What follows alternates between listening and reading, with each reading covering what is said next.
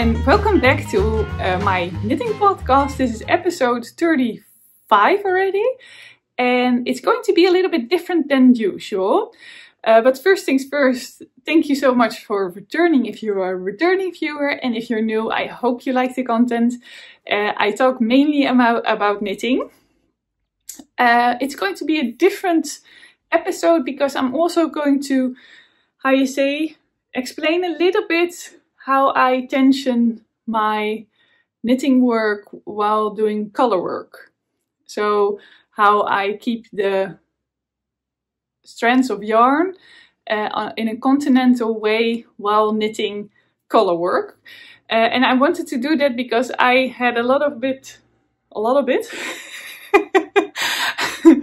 okay, sorry. I had a lot of trouble finding the right technique or method to see how people, keep the tension in the hands while knitting with two strands in one hand. And I just want to explain you a little bit how to do that with different techniques, because I watched a lot of YouTube videos and now I think I have collected a little bit more information. Of course, maybe there are also other ways, and if you know other ways than I'm explaining, please let me know, because I'm very interested. Because it's quite a thing. I think it's quite difficult to practice that enough in the right way, or is there a right way? And it's really, a different technique that you really should practice a lot before you master it. So you, have to put a lot of energy inside to really know if you're doing the right thing or not. And that's also the reason why I'm wearing my Chestnut cardigan. This is a pattern by Marie Wallin. I made it with British breeds. And I bought it in a yarn shop in Amsterdam. It's called the Afstap. And they sell kits. So if you just tell them your size, you can get the amount of yarn. And while making this one and the Festive yoke of Scania knits, I don't have that in hand reach, but I will maybe put in a little picture because I was trying to. I normally knit with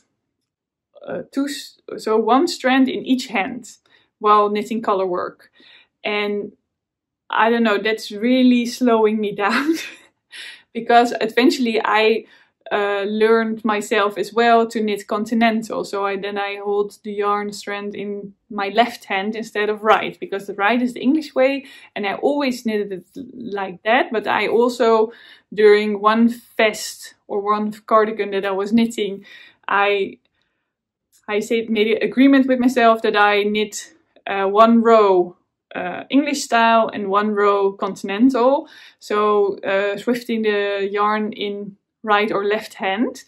And so I mastered actually the continental knitting. I'm actually left-handed. So even though I'm left-handed, because I learned it, right-handed, it was quite difficult to, learn a different technique to really make different pathways in my brain. The same with continental stranded knitting. I think that's the word. If I'm not right, please tell me. But that's what I saw on most YouTube videos about holding two strands of yarn in one hand. And I did that as well with this cardigan and the Festive yoke, to do one row like the way I'm used to it, and that goes well, and one row practicing a new technique.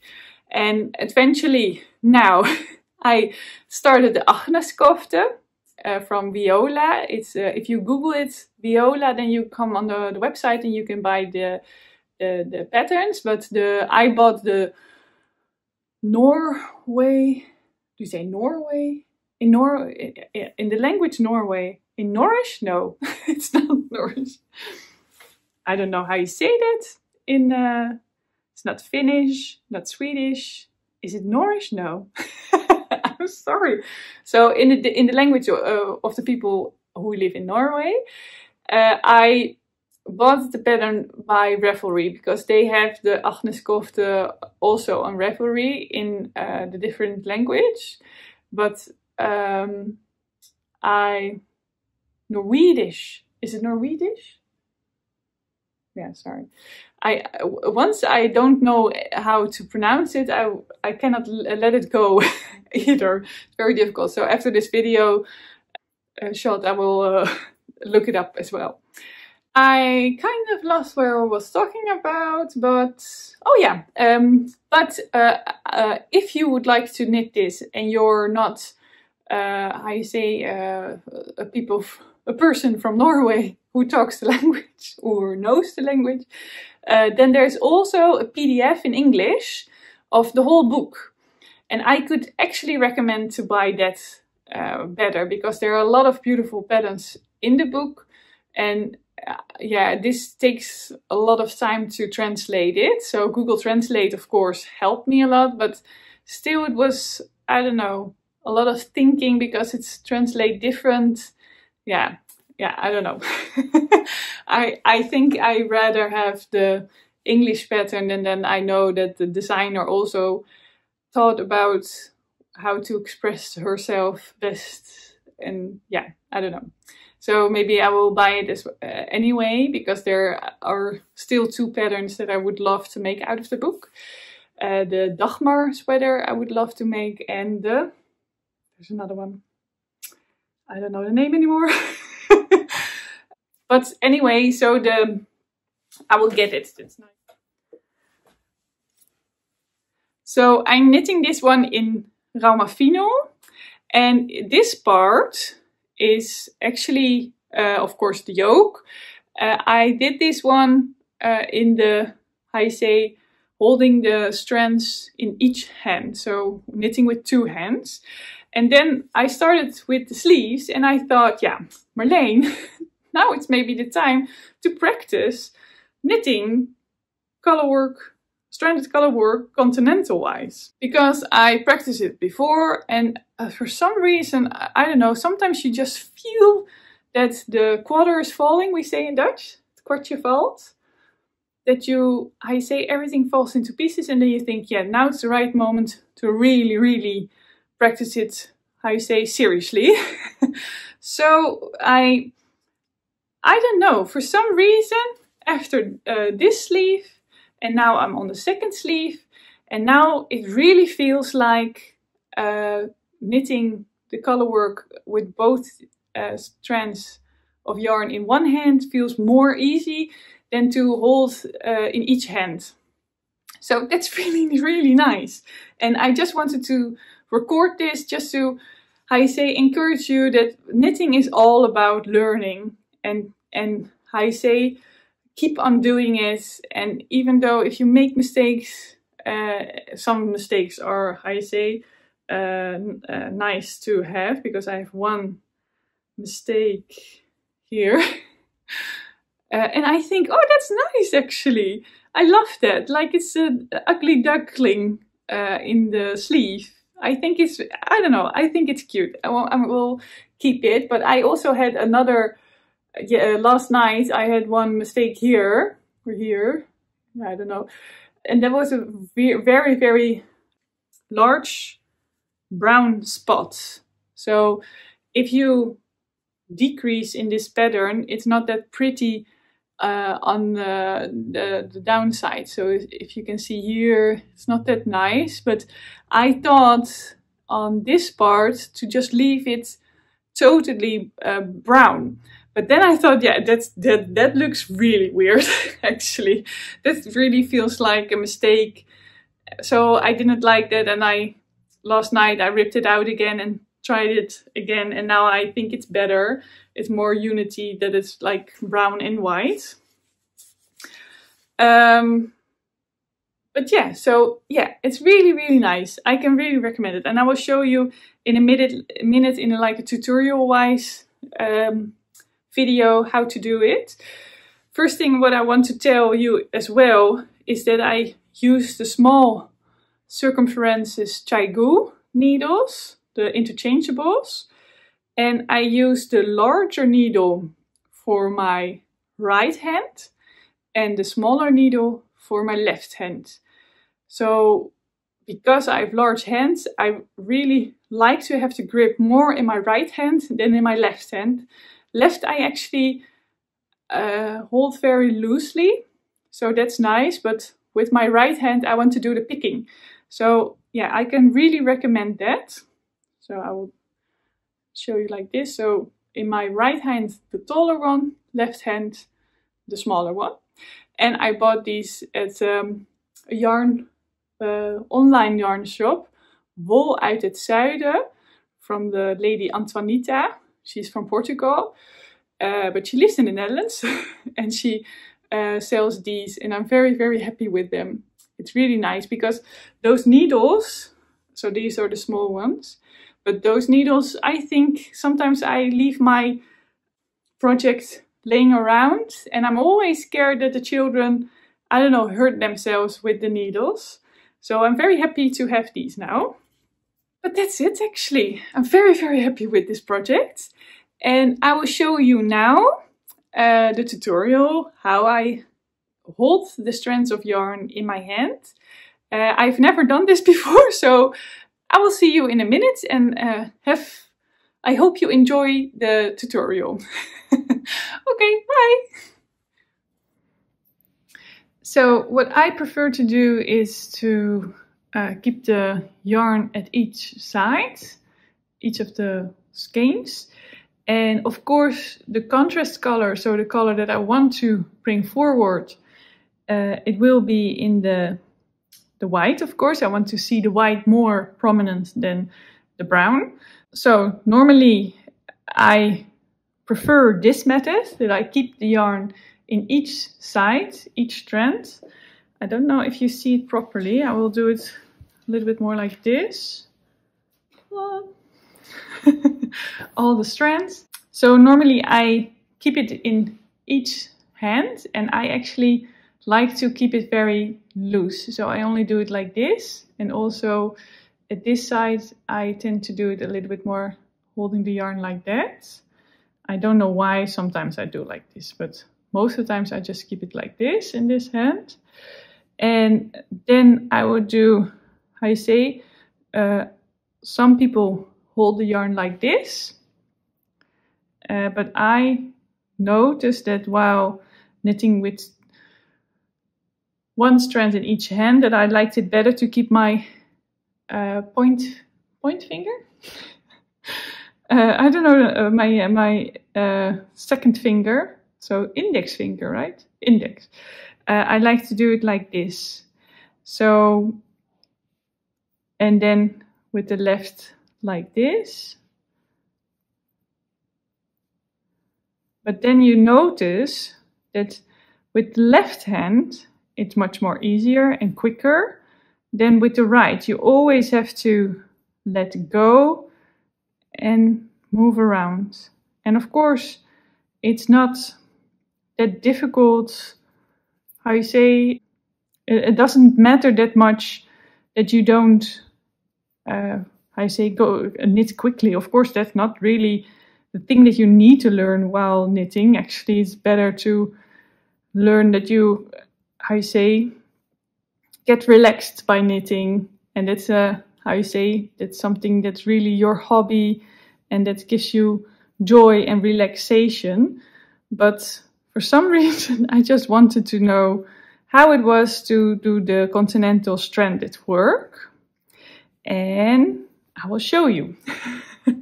So, what I noticed, of course, the contrast color is the same in the left hand. So that's actually the dominant color. Most times they say the contrast color or dominant color. And I remember that because I'm left-handed. So that's my dominant hand. So that always has to be left. Because before I always forgot how to do it. And the left hand I don't do any difference. So, but with the right yarn strand, I will do it like this. And this is for me the perfect way, because then the strands because this is Rauma fino, so it's like rustic yarn, and it gets tangled quite easily. But now they don't get tangled. What I notice is actually that I like it better if the white color is a little bit on the knuckle, so not all the way around, because sometimes then the picking is a little bit difficult. So I will do it like this, and I will also show you how sometimes, so I let it go a little bit more now, the yarn and the tension, sometimes they get a little bit too close to each other, the strands. I have to, I say, pay attention as well to the pattern, of course. But okay, it's not happening now. But sometimes they get very, very close. And then, of course, I just tell the white one, go back a little bit, stay on that place. So it's also, how you say, it's not the whole time that they listen to me, those strands of yarn. So I have to put them right back where they were. And yeah, so it's also sometimes very, a lot of correcting while knitting. And I noticed really that you need a lot of yarn that is not too, I say, if there's not enough, I say, loose yarn, then the tension also differs. There's another way, which I actually did in the beginning, and that's actually that you, I say, wait, I will have to do it, have to think how I did that. Yeah, so I did it a little bit, I twisted the yarn a little bit like this, and then I put it around my pinky, and then put one, so sorry, I'm not explaining this very well, but then I put my middle finger inside of both of the strands of yarn, and then hold it like this. So it's twisted on my pinky, so it goes like this on my pinky, and then underneath my ring finger. And then there's a difference that the white one goes underneath the middle finger, and the black or the brown one goes over it. But this is very nice to begin with. So if you don't, it helped me a lot to begin with this method. But as you can see, for now, already it's difficult to catch the brown strand. So for me, actually, this is not really the preferred one, because also, do you see that? The Rauma fino tends to, how you say, get clotted to each other, and then they get tangled, and it's, yeah. But for the beginning, of course, then you just have to do a lot of times like this to do it again and again. But for me, in the beginning, this was a perfect tension. And now I noticed for me that this is the best way for me to do it. Like this. That they keep, I say, that they don't bother each other. I also noticed, I don't know if I saw it correctly, but I think I saw it with Kutafakika, that she does it like this. That she holds both yarns in, so this index finger has the white one, and the middle finger has the brown one. So yeah, I didn't try this, so this might look a little bit clumsy, but yeah, that's the way to teach yourself different methods. This wouldn't be my preferred thing. I think I would, if I do this, I would like to twist it around my pinky and then do it like this, maybe, to see if that helps. Yeah, I don't know. This wouldn't be my preferred method, but I like it best like this. Yeah. I hope I helped you a little bit with this information, and yeah, I hope that you can also practice the color work. How you say, the continental stranded work. Okay, bye. So welcome back, and I hope you've had something some inspiration, or maybe, yeah, something, how you say that you got a little bit more information about what I just explained.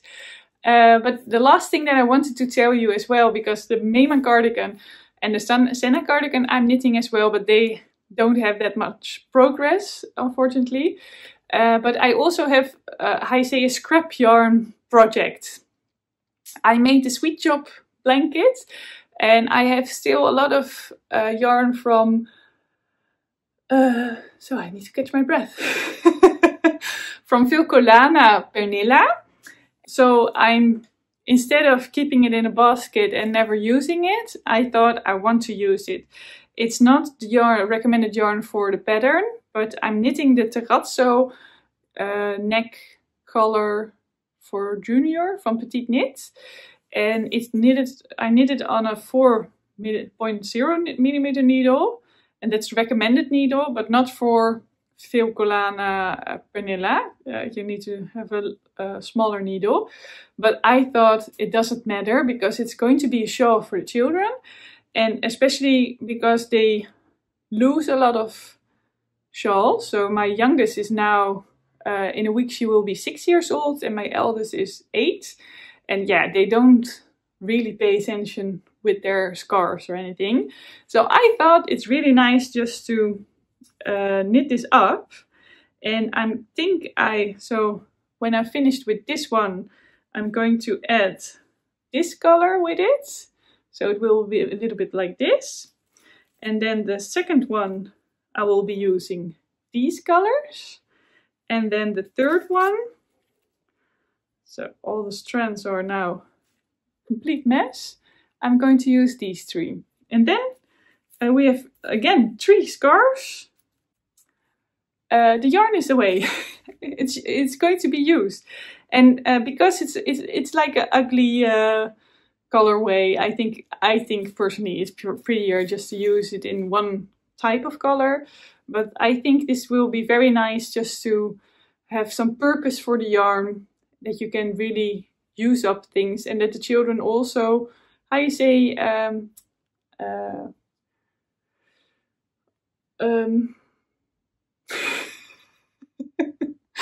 the children can use it as well, and have, how you say, a little bit more scarves. That they, I wanted to say that they can go use a scarf carelessly, but I don't agree that you should do that, because it's still knitted.